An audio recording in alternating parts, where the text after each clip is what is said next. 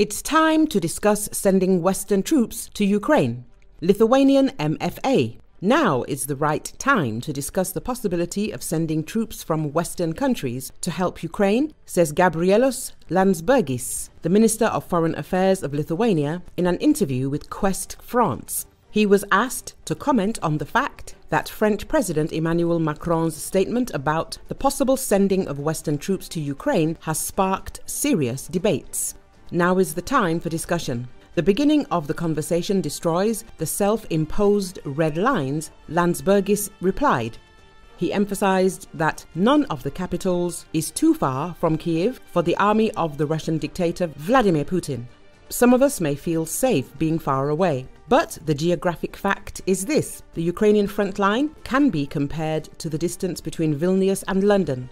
If the Ukrainians no longer defended this line, imagine how it could end. This concerns all of us, the foreign minister added. At the end of February this year, French President Emmanuel Macron did not rule out sending Western troops to help Ukraine. However, he clarified that there is no consensus on this issue. Russian President's spokesman Dmitry Peskov said that Paris's activity in trying to put together a coalition of those who are ready to send troops to Ukraine is a direct line to escalating tension. Of course, in general, the expansion of the discussion and the persistent activity of Paris in attempts to put together a coalition of countries that declare a hypothetical readiness to send certain contingents, of course, is nothing more than a direct line to escalate tension. This is a very dangerous line. Very dangerous, and, of course, it could potentially have very undesirable consequences, he said. Russia's glide bombs give its air force new power in Ukraine. FAB 1500 is hell. Russia's air force has dramatically boosted its effectiveness in the Ukraine war, with its increased use of glide bombs contributing to Moscow's recent battlefield successes, according to Western experts and according to the Washington Post.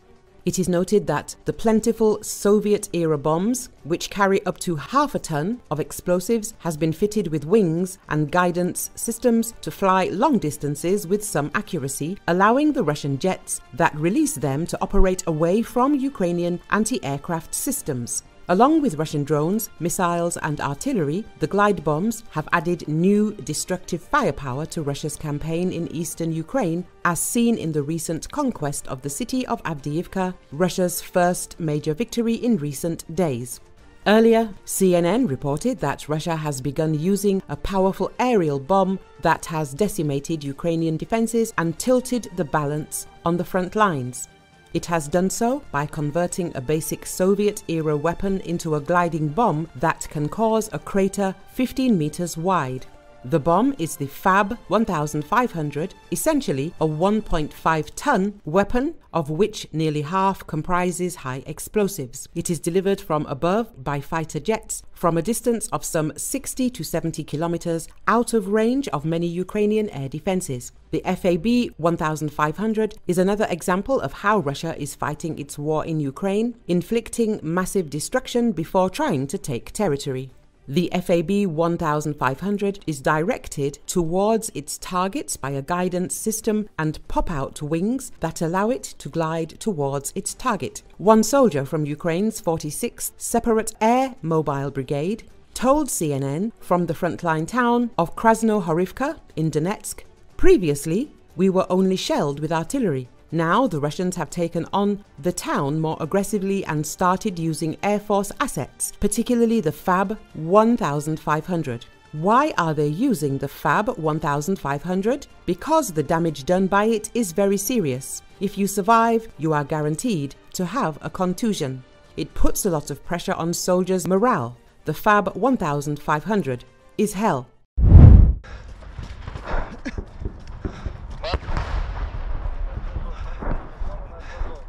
Вправо, вправо! Дальше, дальше!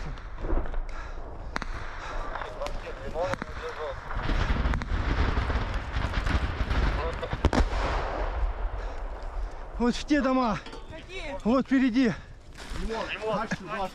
Повтори! Куда мы едем, куда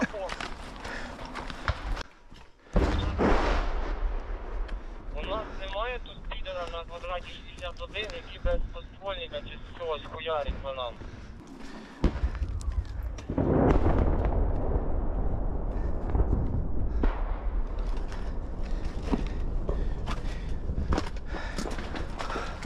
Так, ребят, проходите дальше. Что? Вы дальше пройдите. Вообще ничего нету. Да, что нам делать? Мы в этом гараже не сможем держаться.